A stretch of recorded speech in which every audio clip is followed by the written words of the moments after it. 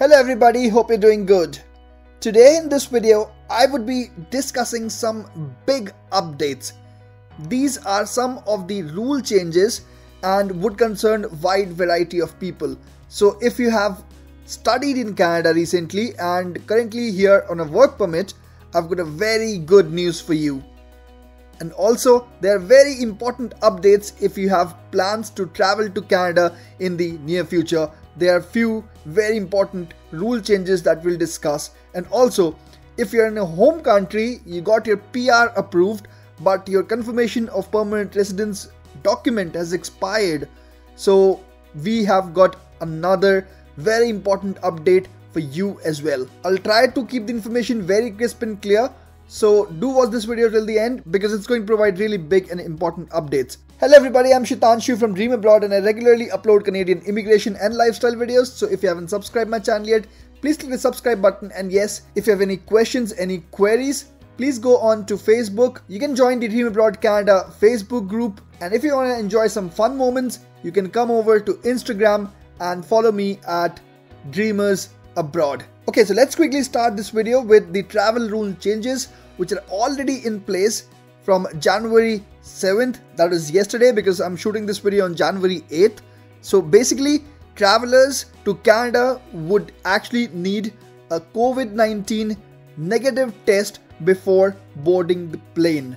Yes, this is a big news. Earlier that was not the case. Travelers were not required to actually furnish that proof that they are COVID negative. But yes, now all the travelers would actually need to furnish that proof that they are COVID negative. You would need to get a PCR test within 72 hours of your scheduled departure. Guys, take this very seriously. Just in case you're not able to prove that you're COVID negative, if you're not able to give that negative report, then in that case, you won't be able to board the flights because this rule has already kicked in.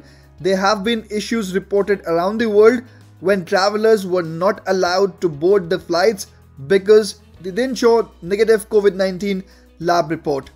Okay, now quickly moving on to all those people who have got their confirmation of permanent residence but that document has expired.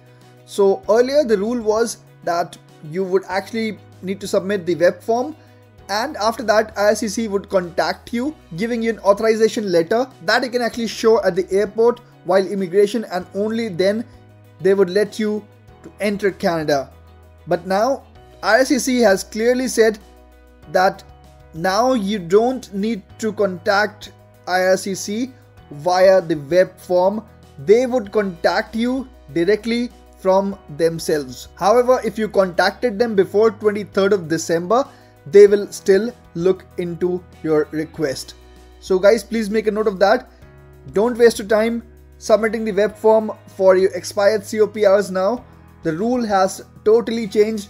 Please make a special note of that. Okay, now the third category of people, all those students who have recently graduated or recently completed their studies from Canadian institutions. So all those international students, I've got a good news for you. Government of Canada has announced a new policy to help the former international students who live and work in Canada. So basically, if your postgraduate work permit is expiring and maybe you could not get your job or maybe some other issues, there are thousands of people like that. In that case, your visa would be extended by 18 months. Now this rule change might be a little confusing, so let me take you directly to their website where they have mentioned the details very clearly. Okay, so this is the official page of Government of Canada and this is the detailed description of the good news that they've explained here. They say that foreign nationals in Canada affected by the pandemic with an expired or expiring PGWP, which is postgraduate work permit, will have a unique chance to apply for another open work permit. This is a unique chance, guys. We have never seen this before. These will be valid for 18 months and allow former international students to remain in Canada, continue to seek employment and build their future in this country. Why they have brought in this policy? They've mentioned here that this pandemic has brought many challenges for international students as well. Most notably for many holders of PGWP, the pandemic's disruption and uncertainty have jeopardized their chances of obtaining the work experience they need to apply for permanent residence. So this is a good news. All those people who were struggling, they could not get their required job maybe in the right NOC codes, you now have 18 more months. Let's just quickly check the eligibility criteria. They've mentioned here that to apply for an open work permit under this public policy, the applicant must have a PGWP that expired on or after January 30th, 2020 or a PGWP that expires in 4 months or less from the date they apply.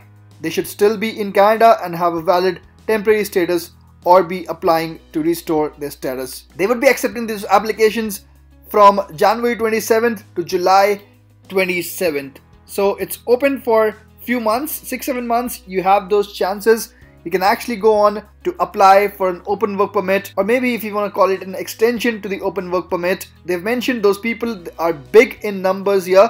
These numbers have mentioned 52,000 graduates with expired or expiring PGWPs could benefit from this policy. So guys, I hope you would have got the required information.